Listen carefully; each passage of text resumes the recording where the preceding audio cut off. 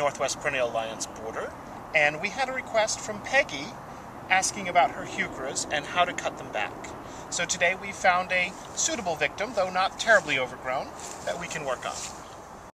So what Peggy had asked about was that her heuchera had gotten quite stemmy and was starting to fall over and grow, and good for you, Peggy, that you still have one that's actually growing.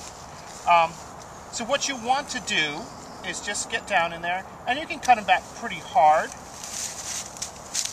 And you're just cutting off the stem. Of course, it can have a much longer dead brown part of stem on it.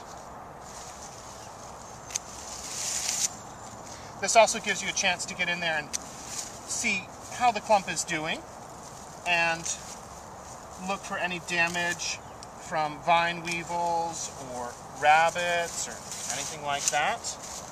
You don't have to cut all of them off. I'm just cutting the worst of them off.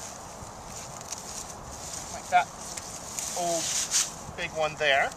And what you can do is then just clean down all the dead leaves,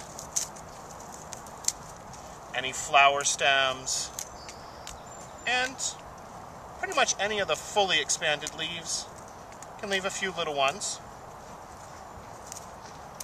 Okay, and you'll notice that it is sort of dead in the middle.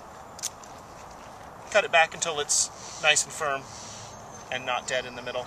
Then you go ahead and plant this in a reasonably moist, shady location until it roots, and then plant it out in your garden.